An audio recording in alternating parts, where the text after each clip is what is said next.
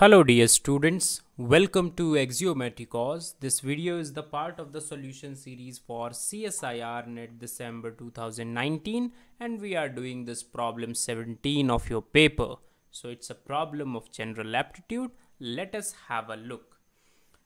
Two parallel chords of length 8 cm and 6 cm of circle are separated by a distance of 1 cm. The radius of a circle in centimeter is, alright. So this is what your problem is talking about. We have a circle which have two chords 8 and 6 centimeter separated by a distance of 1 centimeter. So we have to find out radius. So let us firstly draw the figure. So see, if we have two circles like this, what are the possible things that can happen? Let us say this is your center for both the circles. So what can happen is this, that one chord lie here and one chord lies somewhere here. Are you getting my point or not? Another thing that can happen is this, that both chord lie on the same side. Are you getting my point or not? So because we have two parallel chords, so these are the two possible things that can happen. One way is to do this is that it can happen that both one chord and another chord are opposite to each other and the center is in between them. Second one is like this, that center is on one side and chords are on one side. These are the only two possible cases that can have. So now let us talk initially about this case, what can happen. So it was given to you that the distance between the chords are actually 1 centimeter. All right, it's 1 centimeter. Now because these two are parallel rods, what will happen if I will drop a perpendicular from here? This perpendicular from here will be same as the perpendicular from here. Are you getting my point? So this line that I am drawing over here is a straight line. Don't think that it's tilted. It's a straight line. Why is it happening? It is happening because these two chords are parallel to each other. So it's a straight line. All right. So now this is 1 centimeter given to you. Now let us join these 2 points. All right. Let us consider this as center O and let us join these two. So this will be radius. This will be radius. Now what I want to introduce over here is a property of a circle. So the perpendicular from the center to the chord bisects the chord. So it's the property, all right. So if you are drawing a perpendicular from the center to the chord, it is actually going to bisect. Let us say this chord is of length 8 centimeter. What will happen? This thing will be now 4 centimeter because it is going to bisect. The same thing will happen here also because it is 6. So this is going to be 3. Now let us try to see that this is actually a right angle triangle. All right, both are right angle triangle. So it means that you can find your r square by just writing 3 square plus this distance. Let us say this distance is h1. All right, from this point to this point, from this point to this point, the distance is h1 and the distance is h2. So this is what you will get as two conditions. All right. Now what is the relation in between h1 and h2? Relation is very simple, that h1 plus h2 should be equal to 1. Are you getting my point or not? So h1 plus h2 is equal to 1 and we have these two conditions from the Pythagoras theorem.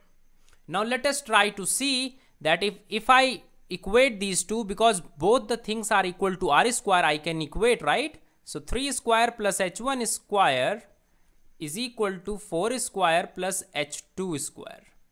Now in place of h2 I will replace 1 minus h1. Are you getting my point? Now if this is the case, what will happen is this, that this equation will get simplified. All right. So we are talking about this equation. All right. You can easily solve these equation. So if you will solve this equation, what will happen is this, that you will get H1 as 4. So do you think H1 can be 4? No, it is not possible. Why? Because the sum of these two is equal to 1. Both are the positive distances. So what I want you to do is solve this equation. It's easy. It's alright. It's not even quadratic. It's linear. You will see H1 square is getting cancelled. So from here you will get this. Now H1 is getting 4, which is a contradiction part for this problem. Why it's a contradiction part? Because the sum of the two sides should be 1, and your H1 is 4. That means H2 will be negative. So how can H2 be negative if it is a length? All right.